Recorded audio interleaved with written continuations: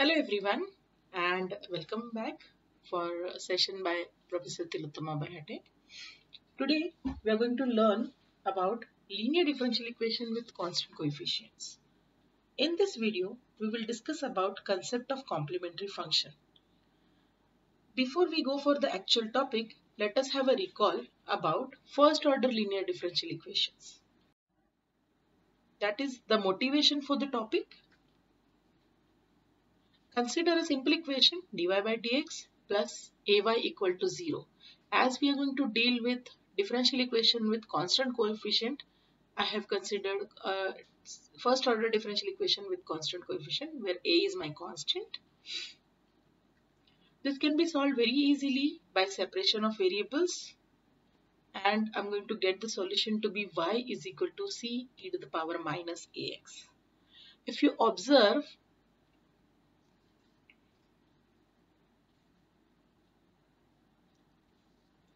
the coefficient which I had with y went with the power of exponential along with the opposite sign. Here I'm having plus, here I'm having minus. If I would have taken minus a here, I should be getting my plus a. That means my final answer would be y is equal to c e to the power ax. Right now it is plus a, so I'm getting minus ax here. This is the first observation mathematicians also made. That is why they thought about when we go for higher order differential equations, can we use the same technique or not? This is what I have observed, that the constant coefficient of y in the given equation goes in the power of exponential in the solution with opposite sign. Now, again we'll come back to this concept when we'll discuss about the complementary function, but before equation. Now, a linear differential equation, it's an equation where your y and all its differentials have degree 1.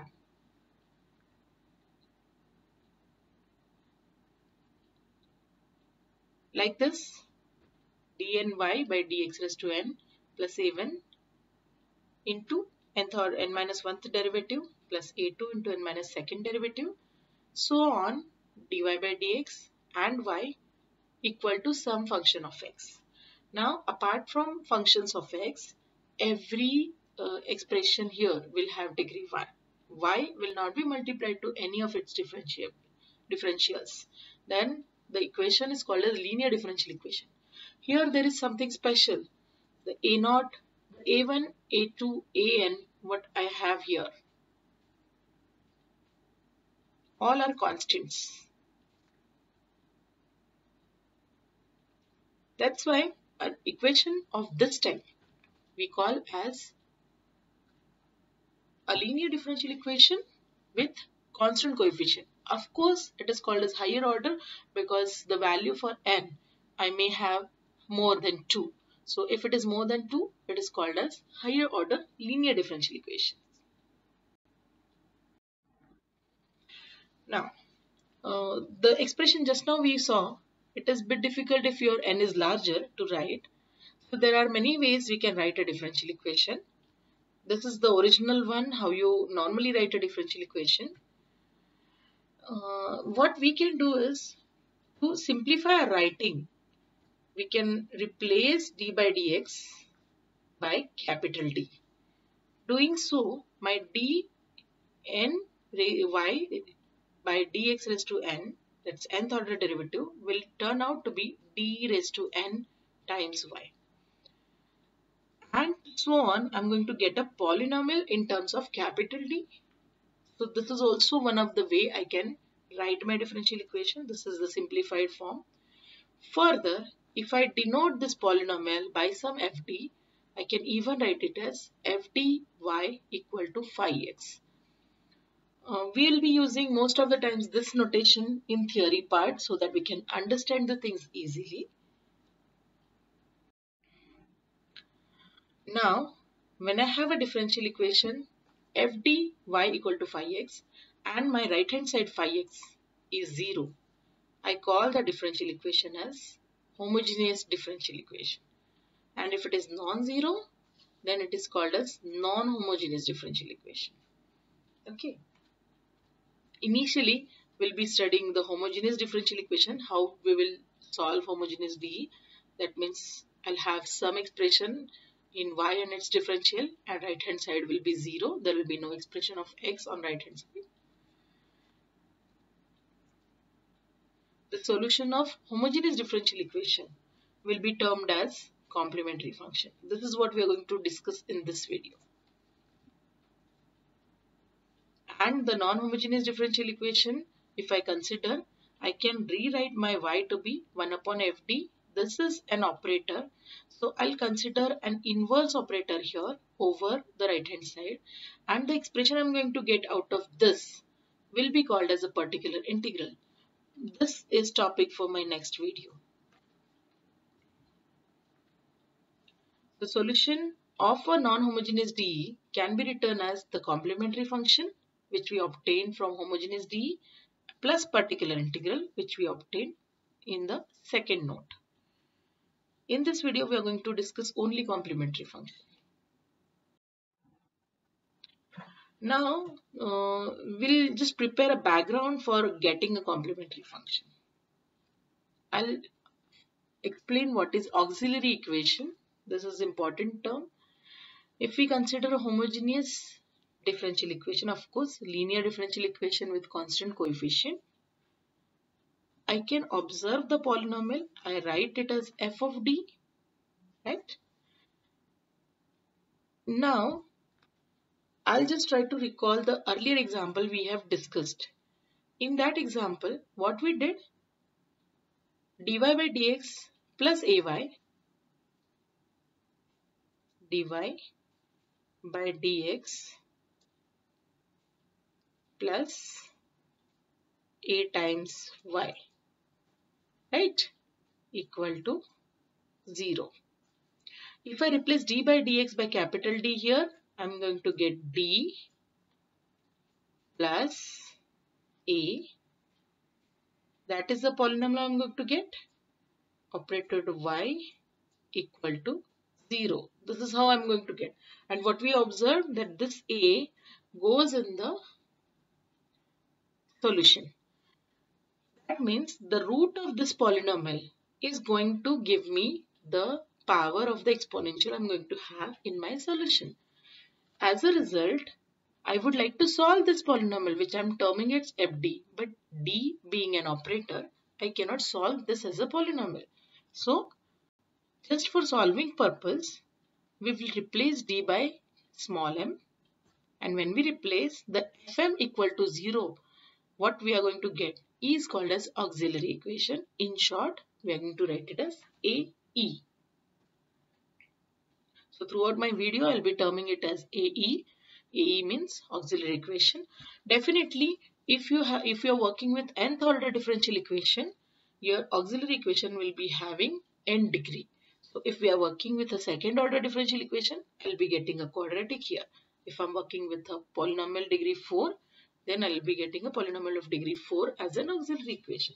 Solving this, I'm going to get roots or solutions of my differential equation, right? So if this is having degree n, there will be n different solutions. As a result, my differential equation will also have n independent solutions.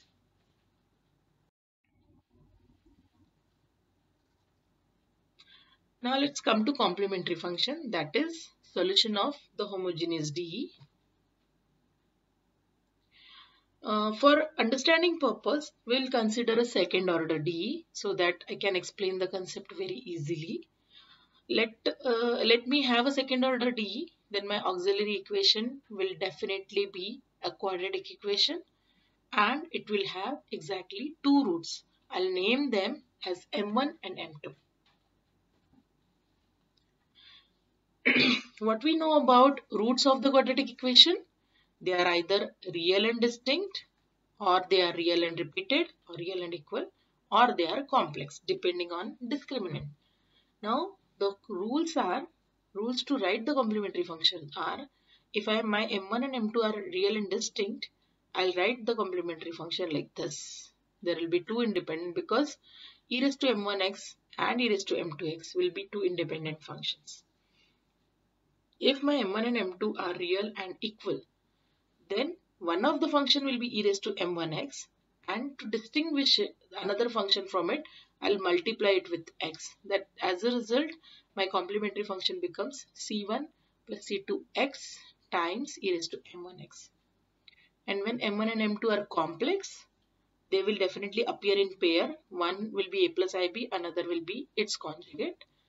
In this way, again I can write it in exponential form, but simplifying that exponential form, e to the power I theta is equal to cos theta plus I sin theta, I can reduce my complementary function as e to the power ax into c1 cos bx plus c2 sin bx. So these are the rules which we are going to follow to write a complementary function, provided we are working with linear differential equation with constant coefficients.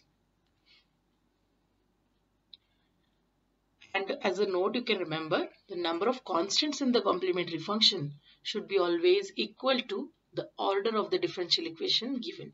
Since here we are discussing about second order DE, we are having two arbitrary constants C1 and C2. If we are working with third order differential equation, there will be three constants and so on. Let us discuss few examples so that we can understand the concept how to write the complementary function, because it is one of the important concept so that I can solve my linear differential equation. Consider an equation d2y by dx square plus 4dy by dx minus 5y equal to 0. You can observe all the coefficients are constant. Right hand side is 0. So it is a homogeneous DE. That means we just have to find a complementary function. I'll write an auxiliary equation by replacing my d by dx by m, because d by dx will be replaced by capital D will be replaced by m.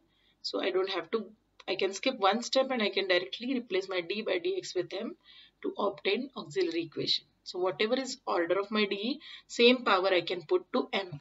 Here I was having second order, so I'm having second power here, and so on. So this is the equation I'm getting. Solving this, I'm going to get m equal to minus 5 and 1. These I can see real and distinct numbers. Since they are real and distinct, what I know from the earlier slide is I can write the complementary function to be c1 e raised to one number plus c2 e raised to another number. That is why this is my solution of the given differential equation. We will discuss few more examples so that I can cover all of the types here. Second example is d2y by dx square plus 4dy by dx plus 4y equal to 0. Auxiliary equation, and this gives me m equal to 2 if I solve this, because what I observe here, I'm sorry, it should be minus 4 here.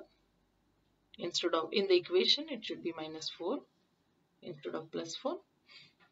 Okay, because the solution which I have written is for minus 4, m square minus 4m plus 4 equal to 0. This gives me m equal to 2 because it is m minus 2 the whole square. Now for a quadratic equation, I'm getting a single solution. Means what? My roots should be repeated, because ultimately for any quadratic equation I should have two roots, and since I'm getting only one value, which will normally happen when we solve using calculator. So if you get only one solution and you're working with higher power, higher degree polynomial, you have to consider it accordingly. So only one solution for a quadratic equation, that means it should be real and equal. So I'll go with the note 2, rule 2 for writing complementary function. And my complementary function turns out to be c1 plus c2x into e to the power 2x. It should be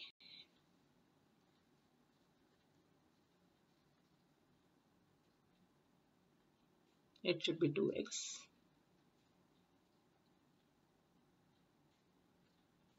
and this should be minus, so that you can understand it clearly. Let us have few more examples.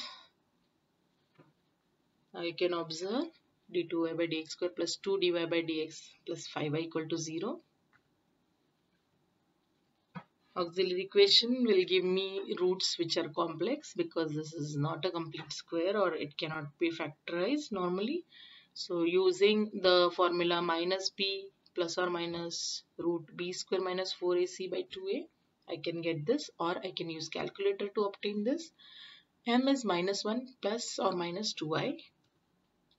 So my a turns out to be minus 1 and b turns out to be 2. And as a result, I can write my complementary function as e to the power minus x. My a goes with the exponential and b goes with the cosine. So you can see a is minus 1, b is 2. Accordingly, I can write my complementary function if I'm working with a complex root. Now let us have some higher order differential equations here. D square minus 4 the whole square y equal to 0. This is in another form I'm having. If I solve this, I'm going to get the solution m is equal to plus or minus 2. Again, I'm working with a fourth order differential equation. That means my auxiliary equation is of degree 4, but I'm getting only 2 roots. And I can observe that there are 2 factors of m minus 2. There are 2 factors of m plus 2. That means both of these values are repeated twice. And as a result, I should, now the degree of differential equation is 4, order of differential equation is 4. So I should have 4 constants in my complementary function. So my complementary function will turn out to be, I'll have c1 plus c2x with e to the power 2x. And again same thing, I cannot use the same constants here. So I'll be using c3 plus c4x into e to the power minus 2x because both of the values are repeated. So I can see 4 functions here, 1, 2, 3 and 4. With each constant I'll get one function.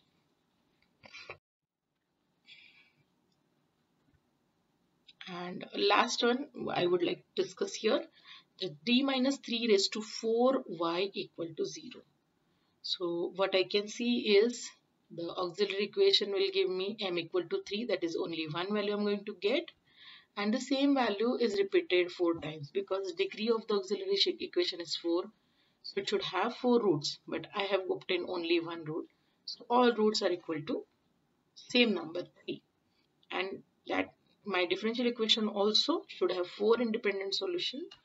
That's why those 4 independent solutions can be, one can be e to the power 3x, second is x e to the power 3x, third is x square e to the power 3x, and fourth is x cube e to the power 3x.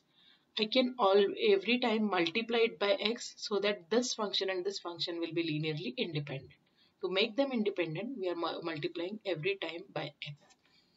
And thus, I can attach 4 constants to them and I can write my complementary function to be c1 plus c2 plus c3 plus c4 with 4 functions. Combining them, I can write a 3-degree polynomial multiplied to e to the power 3x. Unlike in earlier example, since it was repeated twice only, I had a linear polynomial up to this. Up to this I was having. Now this is repeated 4 times, so I'm having a cubic polynomial and so on. If any of the equation is having factor repeated, let's say 3 times, then I'll work with the quadratic polynomial multiplied to the given expression here. Here are some examples for you to work with. Purposely I have attached answers to this so that you can cross verify, and the cases where you are not able to get the things properly, these answers will give you the hint that what should be your answer. So enjoy solving these things and wait for the next video in which we'll be working with the particular integral, which is the process beyond this. And thank you so much for listening.